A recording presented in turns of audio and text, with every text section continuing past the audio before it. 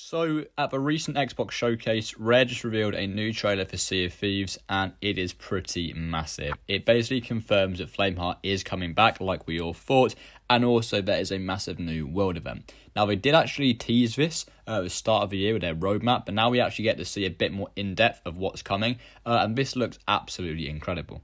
So we're going to be able to control a ton of islands, go into loads of islands which are controlled by Flameheart and the Reapers, and basically going to go in and collect orbs which are going to strengthen this kind of giant legendary warship of Flamehearts, and we get to sail it, and I think this is going to be the coolest thing they've ever added on Sea of Thieves. This looks like it has, 10, 12 cannons. It's got a flaming flamethrower at the front of the ship. It looks absolutely exceptional, and the fact that we're going to be able to use it is really exciting. I'm a bit disappointed that we didn't get anything else. It may sound a bit greedy, but we already knew that this was going to come out. We already knew this was coming this year, so I was kind of hoping we'd get maybe a kind of reveal to something else, something bigger and better maybe, but unfortunately we didn't. But at the end of the day, this is still a really, really cool event, and I'm so happy that we're going to be able to do this. I do think this is going to be one of those, though, that is a bit weighted unfairly against kind of two-player crews. I'm not sure how many skeletons you're going to have accompanying you on the ship. I do think it's a lot, but still, if you could have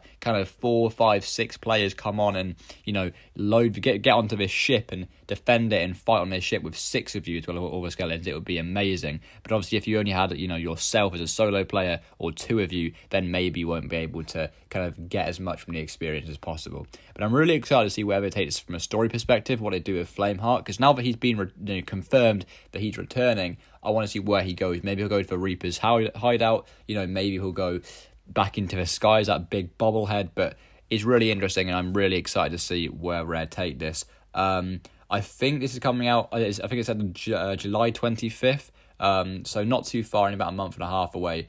So this should be really, really exciting, and I'm going to make more videos kind of explaining this and leading up to it. I'm going to try and make more videos on it. I'm sorry I haven't been posting as much recently. I've just been a bit busy. But anyway, yeah, hope you enjoyed this kind of short video, and I will see you in the next one. Peace.